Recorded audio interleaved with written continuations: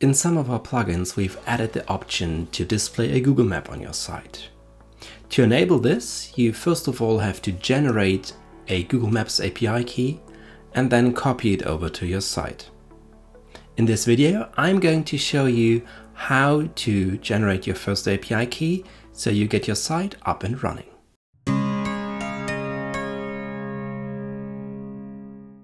We start this process on the Google Cloud Platform site. You'll find the link to this in the description below this video. Before we start, we have to create a new project by clicking the New Project button. You can pick a name of your choosing. I'll call mine Youth Demo. And then I hit Create. Now in the next step, we can choose from Google's vast selection of APIs and pick the ones we need for our project.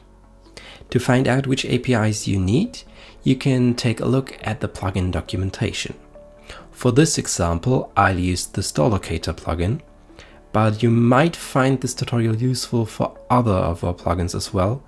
In this case, please make sure you took a look at the documentation first before you followed along, because different APIs could be required for other plugins. On the documentation side, you can take a look at the Google Map API keys menu item, and if we scroll down a bit, you'll find all the APIs you need in order to get this plugin going. I start with the geocoding API.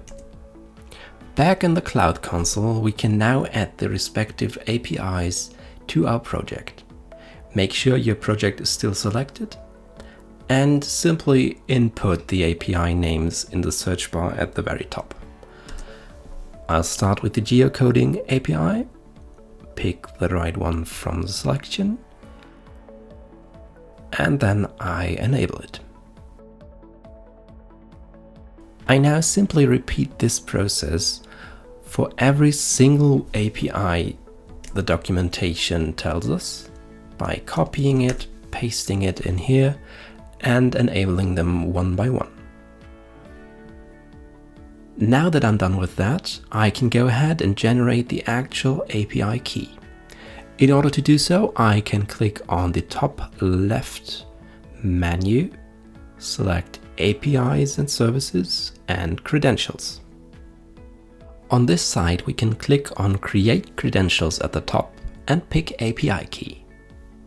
Now the key is generated, and I know this is what you came here for, but please stick around for another minute so we can restrict the key in order to make it a bit more secure.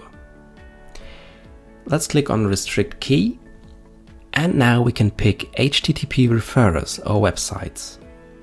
By adding a domain name in here, you can make sure the API key can only be used on this domain. After we're done, we click on Done and then Save.